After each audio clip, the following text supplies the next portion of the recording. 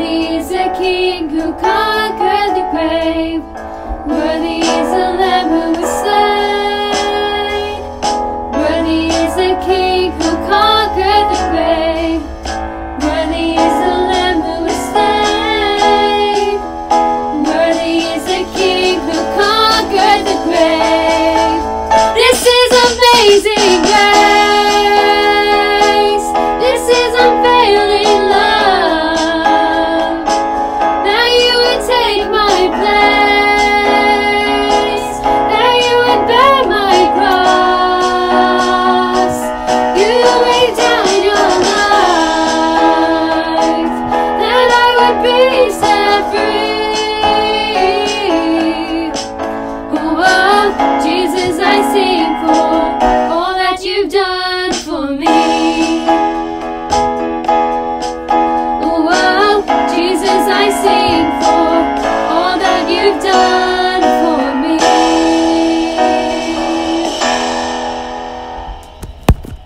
Welcome everyone.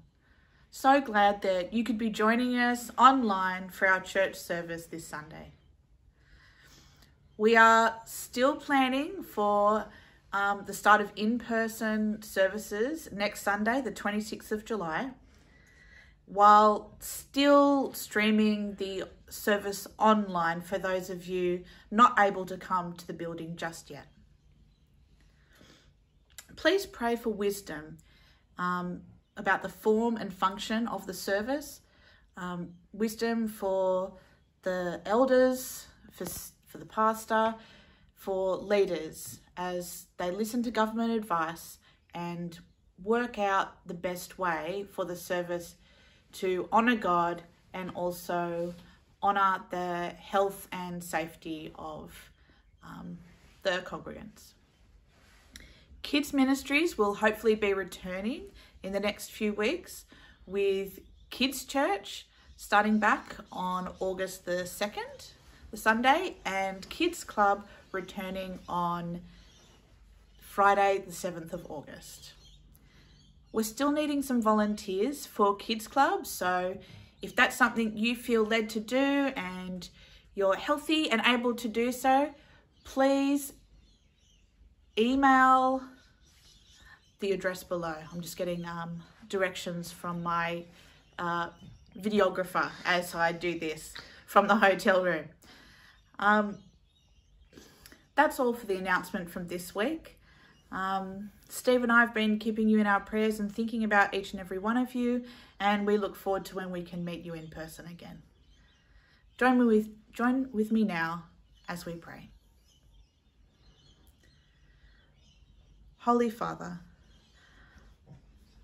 I thank you that you are still the unchanging God, that no matter what is changing in our circumstances, in the world, that you are unchanging in your love for us, in your promises, in your goodness.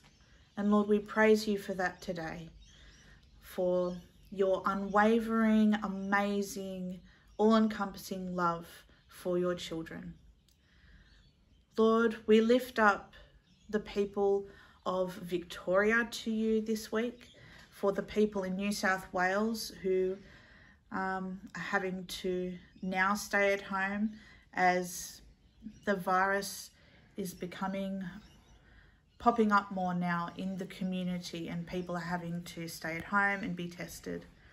Lord, that you are with them in their waiting. Lord, that you are with the medical personnel and the people supporting those people staying at home, for the family members who are stuck in different places they didn't expect to be. Lord, help us to remember them, Lord, to still be listening to government advice about how to keep our loved ones safe, and to continue to seek your wisdom in this. Lord, I thank you for the week that's gone, and I invite you into our week ahead that we can still be looking for opportunities to serve you, to show your love. In Jesus' name, amen.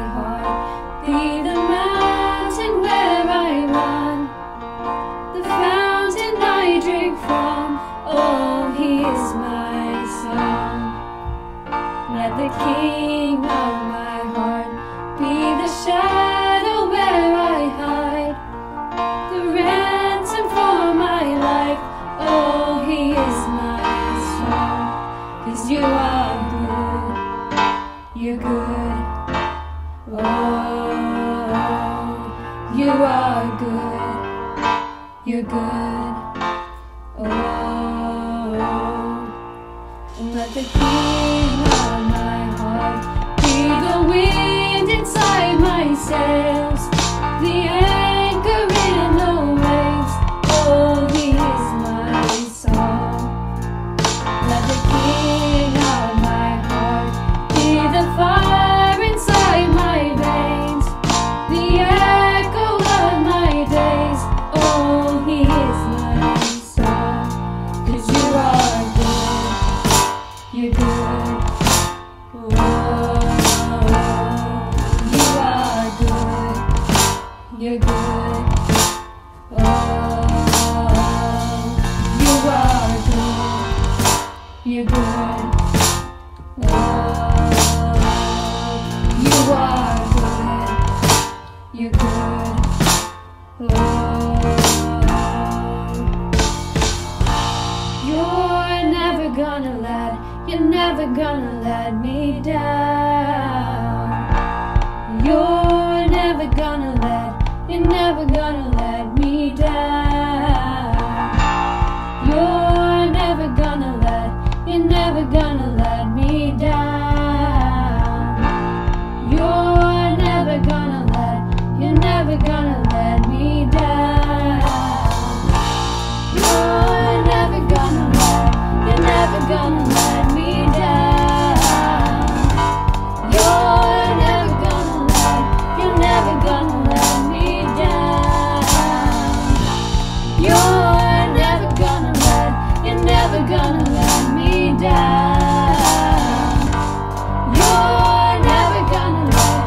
never gonna let me down.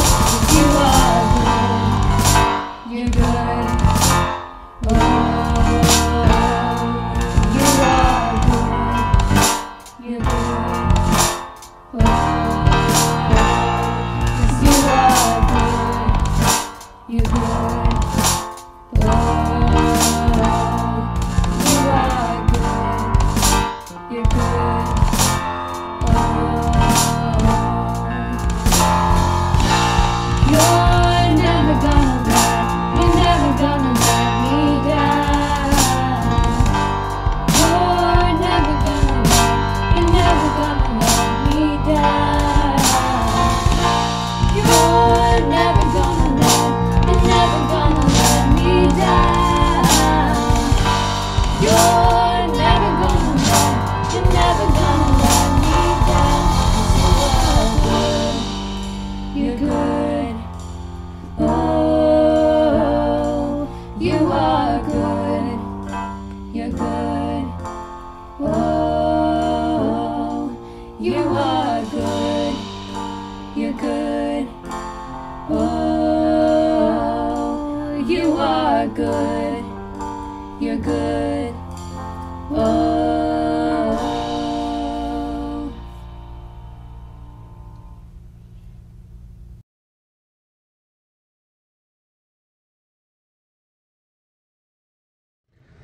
Hello church. Obviously we're not at home today.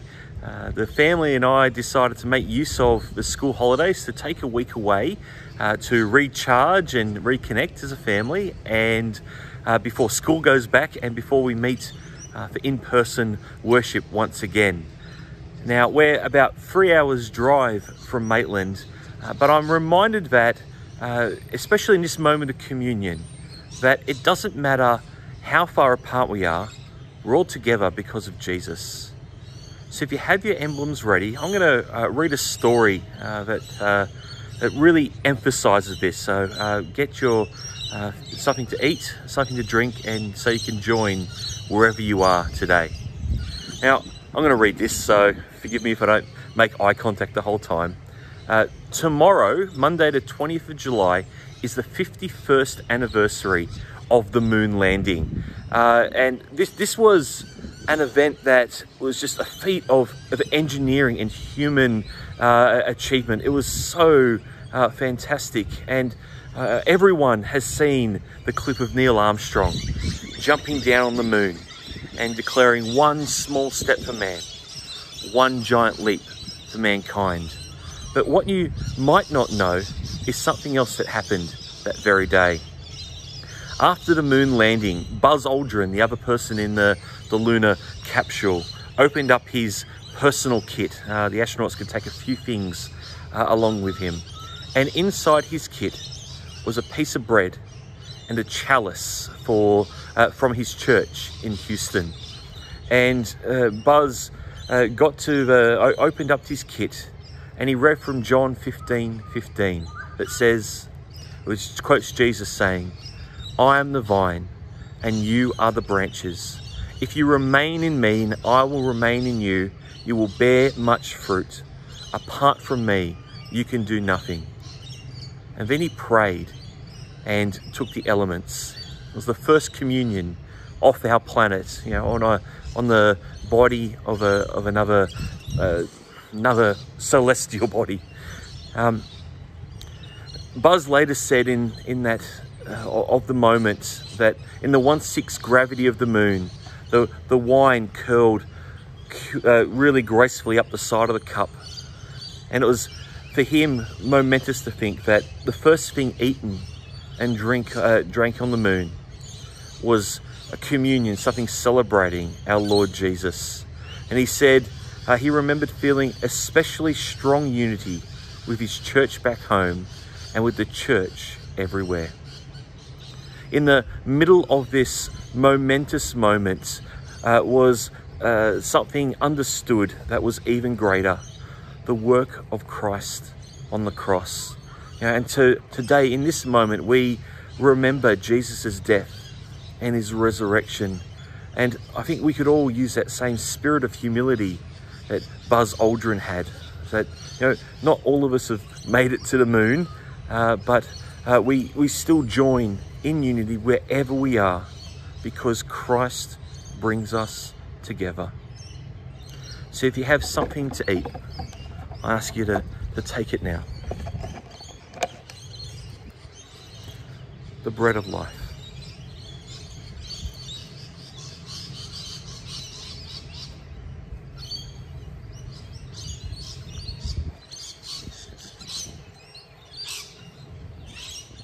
If you have something to drink, drink it now.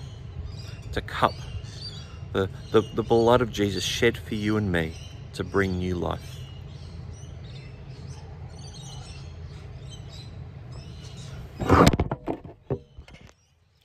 Oops. Let's pray. Lord Jesus, right now, we remember that wherever we are, if we are alone, with family, gathered in a small group, wherever we are, that we are united with you through your body, through your blood, through your life, your death, and your resurrection. And Lord Jesus, we wouldn't want to have it any other way. Thank you for joining us to the true vine and sustaining us in our lives. In your name we pray. Amen.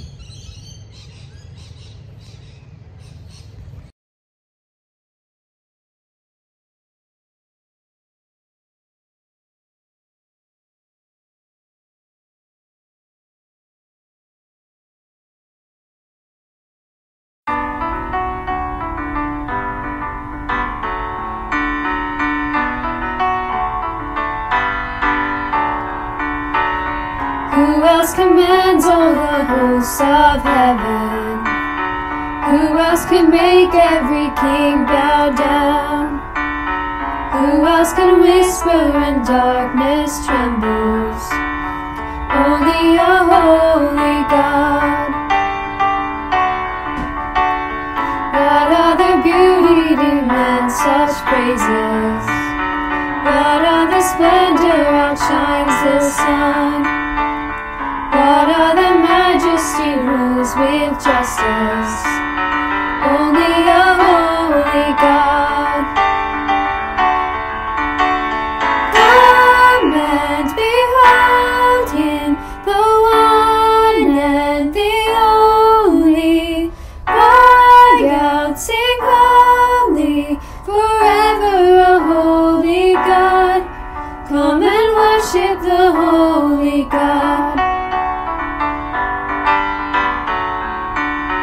What other glory consumes like fire?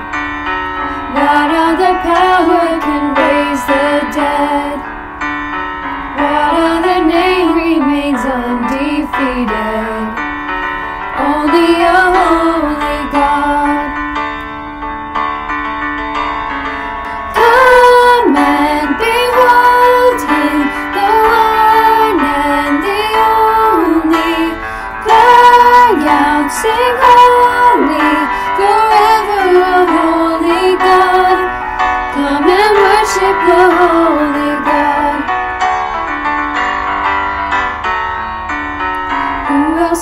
rescue me from my failing. Who else would offer his only Son? Who else invites me to call him Father? Only a holy God, only my holy God. Come and behold him, the one and the only. Cry out, sing holy, forever a holy God. Come and worship the holy, come and behold him, the one and the only. Cry out, sing holy, forever a holy God. Come and worship the holy God.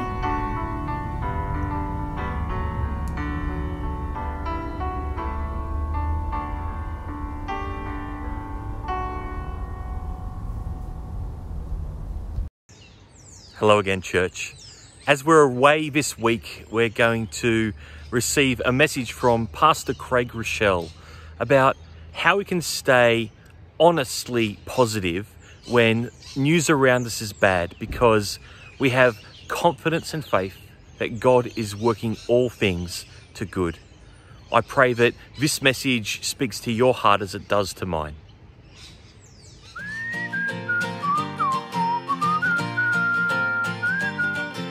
When your car is broken too, there's only one thing you wanna do. Open your mouth and let it spew. But I am telling you, stay positive. When you're baking a cake for your family, your kids are hopped up on caffeine, your fluffy cake is now kinda lean. Remember, don't be mean, stay positive. Well, I really don't want to sound negative, but I'm getting sick and tired of all the negative talk going on in the world today. Does anybody else feel that way? Like it's just getting almost overwhelming everywhere that you look, almost all the time. Anytime you turn on the news or read in the news app, and there is a lot of really difficult news. People getting sick, people tragically dying, jobs are vanishing, the economy is struggling, the nation is divided, and it seems like the pervasive message in the world today that this is the end of the world as we know it. And it's so easy to get sucked into the negativity and the fear and the anxiety that seems to overwhelm so many people. And if I could just be transparent with you, there are so many different times when I find myself more emotionally on edge. I find myself getting easily angered. It's almost good that there's social distancing because it doesn't take much to get me lit up right now. I find myself more easily discouraged and often just kind of wake up feeling like, you know, can we ever rebuild this? Can we ever go back to something that is meaningful? So what I'm doing right now is I'm really asking God to help me to see the good in the middle of all the bad. I'm fighting to keep a perspective of faith and a very positive attitude. So I asked all of my children, my youngest, the baby, Joy, is in the house and she's 15. And I asked little Joy, I said, hey, Jojo, what do you think when you grow older and you're an adult? What do you think is something that's positive that's gonna come out of this whole pandemic? Is there anything in your life that you think because of this, something's gonna be different and it's gonna be good? And she thought for a minute, she said, what's gonna be positive when I'm a grown-up that came out of this season? And she smiled really big. She said, I know what it is. She said, whenever my kids ask me to do something and I tell them, no, you're not going anywhere. And the moment they start to whine at me, I'm gonna look at them and say, when I was your age, they locked us up in the house for 3 months and told us if you go outside, you're gonna die. That's something positive that's gonna come out of it. I'm gonna tell my kids that. I like that. Looking for something positive in the middle of all the bad news. So I got some advice for you. Let's be wise. Let's social distance. Let's wash our hands. Let's wear a mask if you're in public and someone might be vulnerable. and let's do everything within us to stay positive, to have an attitude of faith, to look for the good in the middle of the bad and believe that God is still on the throne, that he is still working, that he can be in this and with us, and he's still for us. Stay positive. Fight for faith, because a negative outlook never ever leads to a positive life. What I want to do today is I want to show you why I am unshakably optimistic about the future. The title of today's message is Enough of the Bad News. With that, let's pray. Father, we thank you that your gospel is nothing but good news for lost and broken people. We pray, God, that your living word would build our faith to be optimistic about the future, because you're a good, loving, and faithful God. Speak to our hearts, God, today, that we would be different in your presence. In Jesus' name we pray, and everyone said, amen. Go ahead and type that in the chat wherever you're watching online. Just say it with us. You're with us today. Type in amen and amen. Let's talk about optimism, and what I want to do is I want to first tell you what optimism is not, so we can be very, very clear, and then I want to help try to define what optimism is. Let's start with what optimism is not. First of all, optimism is not a denial of reality. It's not putting our heads in the sand and acting like everything's okay, nothing's wrong, just have a positive attitude no matter what, just deny reality. The reality is that we have very significant challenges all over the world. Optimism is not a denial of reality. It's also not blind faith. It's not just naive, wishful thinking that everything's going to work out if we don't do anything about it. It's not denial of reality. It's not blind faith. A definition online that I read, a very clear definition, is this: optimism is simply confidence about the future or a successful outcome. It's a confidence, believing that something good is coming, or an assurance, a belief that there's going to be a positive or successful outcome. What I want to do is I want to add some spiritual weight to a definition of optimism. This is my definition of what a faith-filled believer can be optimistic. Here's why. What is optimism?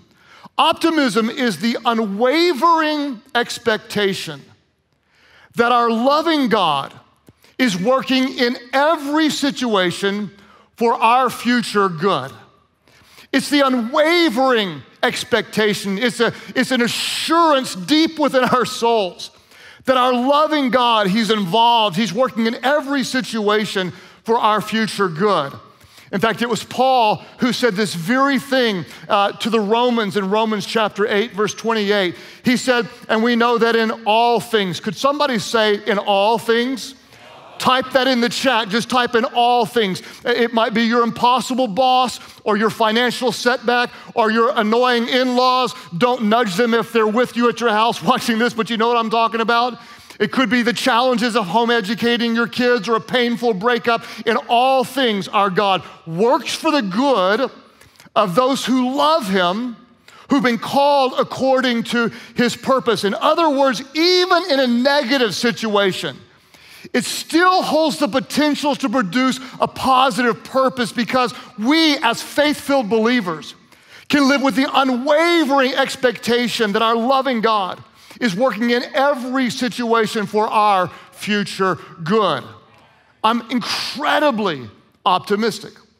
So what I want you to do for a moment is I want you to just kind of pause, and I want you to think about what you think about. I want you to think about how you process your thoughts about the future. How do you see the future in your thought life? Because the reality is, if your thoughts are consumed with negativity and fear and worry and anxiety, that's really, really bad news. Because what consumes your mind tends to control your life. Whatever you think about tends to direct your life. In other words, the life that you have is generally a reflection of the thoughts that you think. Proverbs tells us this, that as a man or as a person thinks in his heart, so he becomes. Your life is generally moving in the direction of your strongest thoughts. And so if you tend to think the world is always in trouble and you can't trust anyone and I hate my circumstances, you're probably not going to get to the end of that day and go, wow, this was the best day ever. If you wake up with a bad attitude and a bad perspective and a bad filter and you see everything through a pessimistic lens, what you think about tends to direct your life. What consumes your thoughts controls your life. And that's why the quality of your life will never exceed the quality of your thoughts. What do you think about? This is one of the big problems with pessimism. Those who have a consistently, chronically negative attitude. Experts will tell us this about pessimists. Pessimists tend to view negative events as both personal and permanent. They're personal. In other words, it's my fault. This has happened to me because I'm bad. I'm no good. Nothing ever goes my way. I'm incapable. I'm unworthy of anything good. And then they tend to think that it's permanent. This is always going to be this way. I'm never going to have a good life. We're always going to struggle. Things are bad and they're only going to get worse. And before long, we start to live with a very real victim mentality. The economy's bad. I'll never get the job that I wanted. The virus is unstoppable. We're gonna have to wear a mask for the rest of our life everywhere we go all the time. The world is never going to be safe again. Here's what we have to recognize. That being content, being satisfied, being blessed, being optimistic, it isn't a state of affairs. It's a state of mind. What controls your mind controls your life. What consumes your thoughts? I want you to think about what you think about. What consumes your thoughts? Are your thoughts typically drifting toward faith in God and optimism and belief about His power and His goodness involved in your life? Or do they tend to drift toward the negative? I'm just concerned, I'm worried, the whole world's falling apart. If you move toward the negative, and if I can be kind of honest with you, I have to fight for an attitude of faith. Because by nature, I tend to be a realist, I tend to be concerned, I tend to drift toward the negative. If you find yourself there, what you want to do is you want to feed your faith and you want to starve the negativity. Feed your faith and starve your fears. Why? Because whatever you feed tends to grow, and whatever you starve tends to die. What I want to do is I want to starve the wrong voices that rob me of any potential joy, and I want to feed the things that help me grow in faith. This doesn't mean I put my head in the sand, but for me, what I do to starve the fear is I don't watch the news 24 hours a day. Because if I did, I'd want to hop in a bathtub, fill it up, and make toast in the bathtub. It's just too much. And so what I do is I do study the news every single day, 30 minutes max, one time a day. One time a day, I want to know, I want to be very aware of what's going on in the world, but one time a day, I'm in focus for 30 minutes a day, and then I'm out. If I've got negative voices all around me, what I'm going to do is I'm going to distance myself from those who are only, the world's falling apart. I'm going to distance myself, and I'm starving my fears. Then what I'm going to do is I'm going to try to feed the things that build my faith. And what I want to do is I want to show you exactly how I feed and build my faith. One of the most valuable things that I do is I take a rich portion of Scripture, and I try to get into Scripture so that Scripture gets into me. I don't just read through it, but I'm going to live in it. I'm going to focus on it. I'm going to meditate. I'm going to think about it. I'm going to let it work and start to renew my mind. So I'm going to give you an example. And since we're talking about Romans 8:28, the power of God that works in good things, I want to show you how I would go through Romans 8. In order for me to feed my faith, I'll take a rich portion of Scripture, and first of all, I want to understand the context. Not just reading it, but I want to know who wrote it, to whom was it written, why was it written, what's going on before the verses I'm reading. And so I know that the Apostle Paul was writing a very, very rich, meaty, weighty letter to the Romans. I know that Romans 8 comes after Romans 7, so I think about what's in Romans 7. And in Romans 7, I love Romans 7 because Paul was just totally a mess. It makes me feel better about me. Whenever someone who's spiritual is like just losing it, it makes me feel better whenever I'm losing it. And in Romans 7, he's going on this rant, like, I don't understand myself. I just kind of, to put it in modern day language, he's kind of like saying, I'm just a screw up. The things that I want to do, I don't do them. And the things I know I don't want to do, I end up doing those. I'm such a mess. And then he shifts in Romans 8. And it's almost like he's talking himself out of his negativity and his dysfunction and his sinfulness. In the very beginning, he says, therefore now, there is no condemnation for those who are in Christ Jesus. If you're in Christ, there's no judgment for your sins. Your sins have been forgiven. And he makes this hard turn as he starts to renew his mind. He talks about the mind that's on the flesh, that thinks about the things of the flesh, but the mind that's on the Spirit lives for the things of the Spirit. He says if you're led by the Spirit, you're children of God. If you're focusing on the Spirit, your mind will be at peace. And then I might just land in a portion of the text, like Romans 8:18, where this is what Paul says. He says, I consider that our present sufferings are not worth comparing to the glory that will be revealed in us. And I'm just going to stop there and just read it and read that and let it read me to feel it when he says, I consider that our present sufferings, all these things that we hate, that we're enduring, that are so incredibly painful, our present sufferings are not worth comparing with the glory that will be revealed in us. So I remind myself, okay, the Apostle Paul wrote this. How did he suffer? Well, he was imprisoned multiple times. That's kind of worse than what I'm going through right now. 5 times he was beaten with 40 lashes. That's pretty bitty bad. 3 times he was beaten with rods. He was stoned, and not for entertainment purposes. I just felt like I should say that. I don't know. I mean, he was not, rocks were thrown at him. He was shipwrecked. He spent the night out at sea. Now, I would hate that, like, hanging on to a log for his life or whatever. He was betrayed. He was beaten. The guy was like left for dead on the side of the road. He didn't even look like he was alive. And this is the guy who said, our present sufferings are not worth comparing to the glory that is to come. I let that feed my faith. Our present sufferings aren't worth comparing to the glory that is to come. So I'd ask you, where are you hurting right now? What have you lost? Where are you experiencing a hardship that deeply grieves your soul?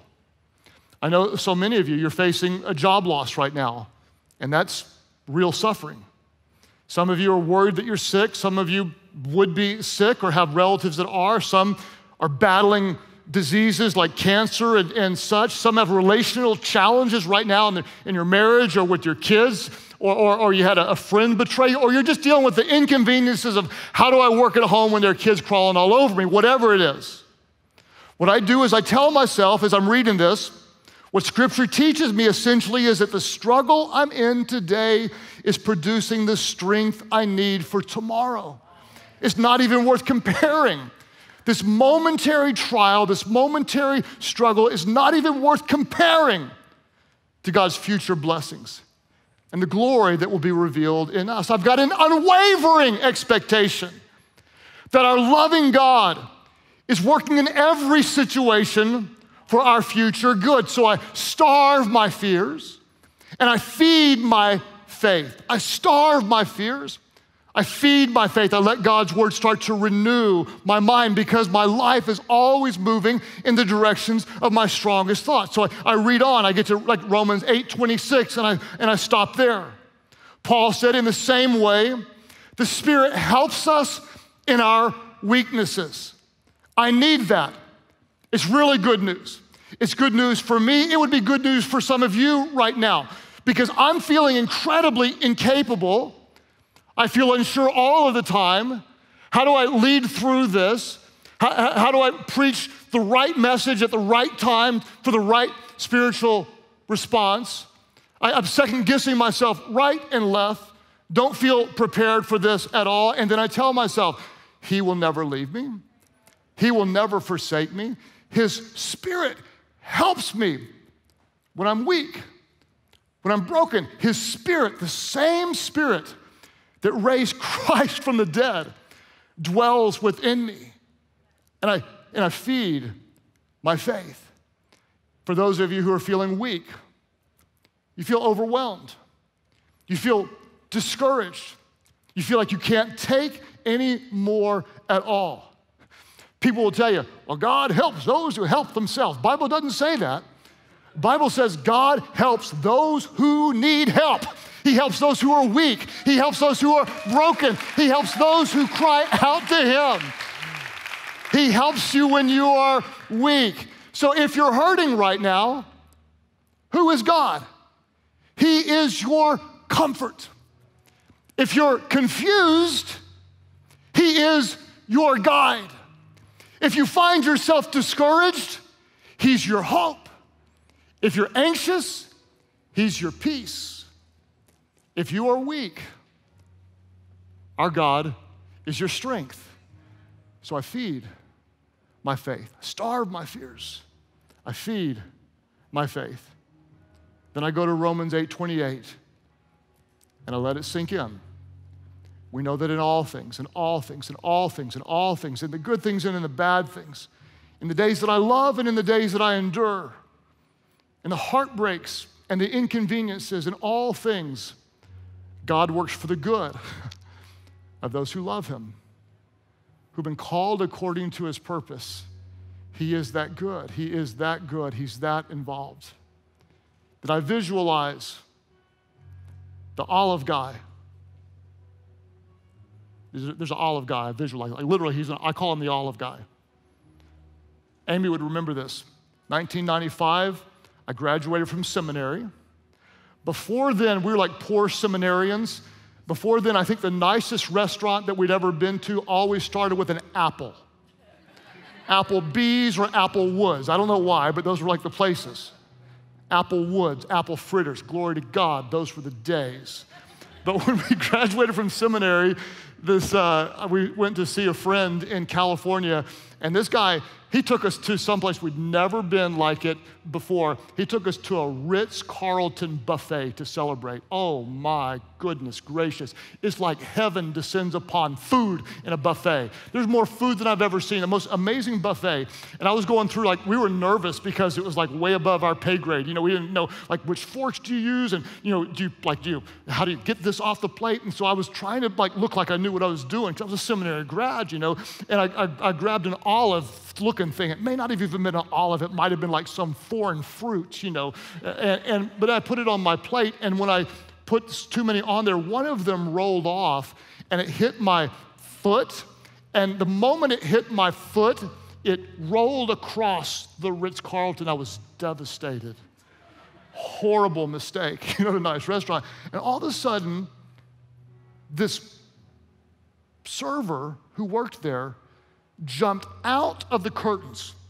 Pastor Stephen, this is the most amazing thing. He was dressed in black, blending into the curtains, and he came out and scooped up that olive so fast, perfect in form and fashion, and disappeared back into the curtains.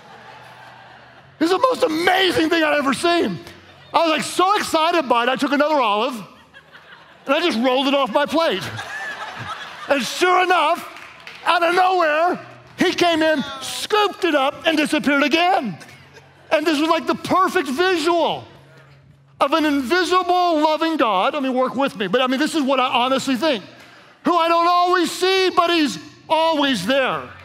And whenever I need him, he's working in the middle of the situation, going in behind the scenes. Whenever our enemy means something for evil, our God, he can still use it for good. This is how faithful our God is. You may not see him, but he's there. He never leaves. He's always good. He's always for you, and he's always with you. And I think about the olive guy, and I'm reminded of the goodness of God.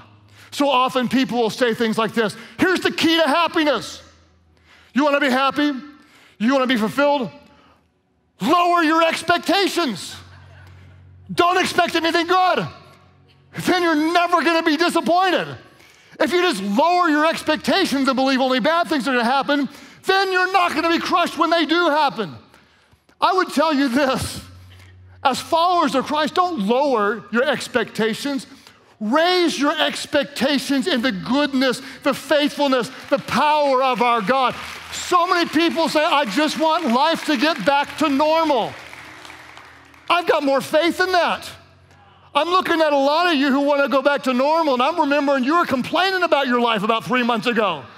You're whining about all that you had to do, and now you want to go back to that. I've got faith in God that we can go back to something better than normal, that he can do something in us. I may not like what I'm going through, but I appreciate what God will produce out of this present pain.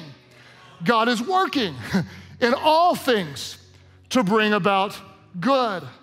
I believe by faith that God can do exceedingly and abundantly more than all we ask or imagine, according to his power. I'm believing that going through this, there are some of you, you're going to come out on the other side and your marriage is going to be stronger. I am optimistic that some of you, your families will be closer, that your love is going to be deeper for one another, that your generosity is going to become greater, that there are Christians who are going to become bolder in their faith, that the light of the church will shine brighter, and that the harvest is going to be bigger because we lift up the name of Jesus. I am optimistic in the goodness and the faithfulness of God. During worship today, I had to leave the auditorium. This is our first time to gather in 10, well, I don't know how many weeks. It seemed like 4 years. And I was so emotional to have a small portion of my church family distancing themselves to be back together. So emotional, because I realized there's nothing that's going to stop the love of God through his church. His church always prevails. His word is always true. His presence never leaves us. He never, ever forsakes us. And so I feed my faith, and I starve my fears. And I read in Romans 8, 38 and 39 when Paul said, "For I am convinced there is an unshakable assurance with everything in my soul I believe this to be true. For I am completely convinced that neither death nor life, neither angels nor demons, neither the present nor the future, nor any powers, neither height nor depth nor anything else in all creation will be able to separate us from the love of God that is in Christ Jesus our Lord." I tell myself, no matter where I go, my God is there. No matter what I do, my God loves me. No matter what happens to me, my God is for me. And that's why I have an unwavering expectation that our loving God is working in every situation for our future good. Enough of the bad news. Enough of the bad news. Let's acknowledge it. We got some problems. And we have a bigger God. We have a bigger God. I said we have a bigger God, a God to whom all things are possible. So rather than be consumed by fear and anxiety, I'm going to believe that our present struggles are not even worth comparing to the future glory of what God is going to do in us and through us. Whenever I'm discouraged and weak, I remind myself, His Spirit is perfect. In my weakness, His strength is perfect. He's working in all things to bring, I may not see Him, but He's still present, and He's still good. And even when our enemy means something for evil, our God can turn it for good. Because there's nothing, not a disease, not a sickness, not any fear that can separate us from the love of God that is in Christ Jesus our Lord. And so I know that what consumes my mind controls my life. My life is almost always moving in the directions of my strongest thoughts. That the life that I have is a reflection of the thoughts that I think. My God has not given me a spirit of fear, but of power and of love and of a sound mind. So I starve my fears. And I feed my faith. And I lift up my hands and tell you, I have an unwavering confidence that a very good, very involved, very loving God is working in every situation in your life right now to bring about future good, all for His glory. Because that's how good our God is. So, Father, today I pray that because of the truth in your word, that you would build our faith, God, to stay positive, to be optimistic. God, not because of what we see, but because of what you say. God, renew our minds with truth that would change our perspectives, that we could reflect your goodness in all that we do. As we're praying today, those of you watching online, countries across the world, those of you social distancing in Life Church locations who'd say, I want to be more full of faith and spiritual optimism. Would you lift up your hands right now? Just lift them up in the chat. You can just say, me. I want to be more full of faith. Just type it in the chat right now. Just type it in. Father, I thank you that it's your word that builds our faith, that faith comes by hearing your word. And so, God, as we experience your word, would it help it to renew our minds? God, that we could focus on your goodness, your power, your presence, knowing that our present sufferings, God, are not worth comparing to what you're going to do in us and through us in this life and in eternity, that you would be glorified. God, build our faith. Help us to stay positive. Help us to be optimistic, not putting our faith in our desired outcome, God, but putting our faith completely in you and your goodness. God, build our faith. As you keep praying today at all of our churches, the title of this message is Enough of the Bad News. Let me tell you some really good news. We call this the gospel, and the gospel is the best news ever. The bad news is, and there's a lot of bad news, the bad news is that we've all messed up. If you look at your life and if you're really honest, you'd probably say there's a lot of things that you've done wrong that you're embarrassed about, you feel bad about, you feel guilty for. And the reason is because we've fallen short of God's standards. Scripture calls that sin, and the Bible's really clear. All of us have done it. We're all guilty. We've all sinned. And we've fallen short of God's perfect standard. But there is really, really good news. And the good news is this, that our God loves us, even though we sinned. And while we were still sinners, Scripture says, Jesus, the sinless Son of God, died on a cross, and God raised him from the dead so that we could be forgiven. In other words, the way that you're made right with God is not based on your religious efforts and not by you stopping doing bad and starting doing good. The way that you're made right with God is by placing your faith in the perfect work of Jesus, the risen Son of God. And when you call on Jesus, God hears your prayers and he forgives your sins. And you're not just saved from eternal death, but you're saved for a life of joy and victory, reflecting his love on this earth. At all of our churches that are open and all over the world online, those of you who recognize you feel guilt and you feel the weight and you don't know where you stand with God, if you'll call on that name that is above every name, the name of Jesus, God hears your prayers. He forgives your sins. It says, if you've never ever sinned and you become brand new, made right with God because of the perfect work of Jesus. Those who say, I need his grace. I want his forgiveness. I want to put my trust in him at all of our churches and all over online. Those who say, yes, I need his forgiveness. Today, I call on his name. I want his forgiveness. I surrender my life.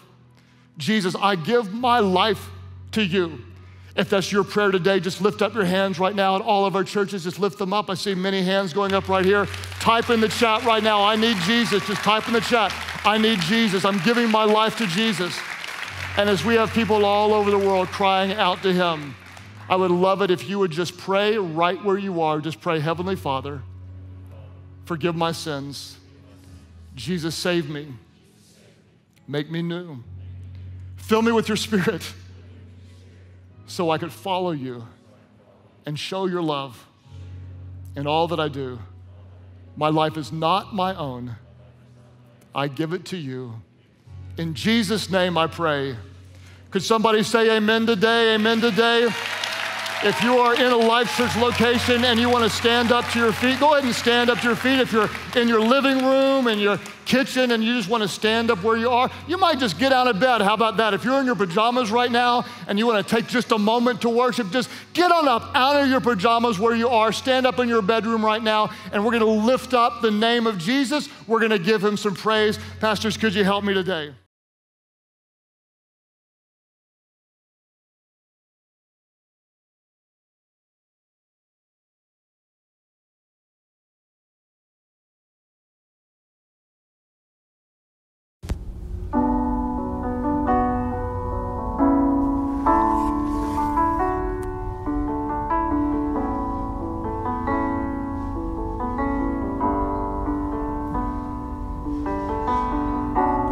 Call me out upon the waters, the great unknown, where feet may fail. And there I find you in the mystery, in oceans deep, my faith will stand. And I will call upon your name and keep my eyes above the waves. When oceans rise, my soul will rest in your embrace. For I am yours, and you are mine.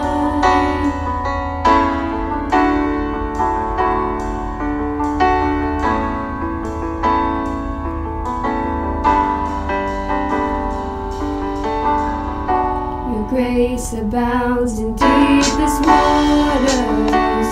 Your sovereign hand will be my guide. When feet may fail and fear surrounds me, you've never failed, and you won't start now. So I will call upon your name and keep my eyes above the waves. When oceans rise, my soul will rest in your embrace. For I am yours, and you are mine. Oh.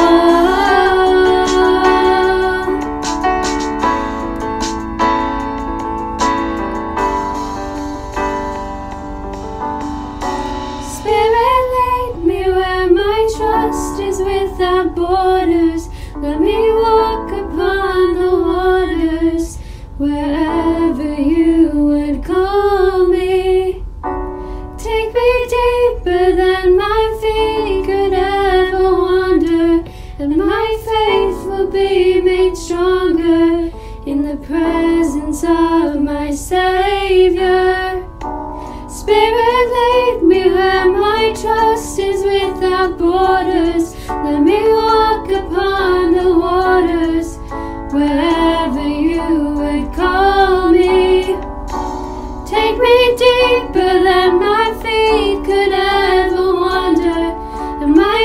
faith will be made stronger in the presence of my Savior.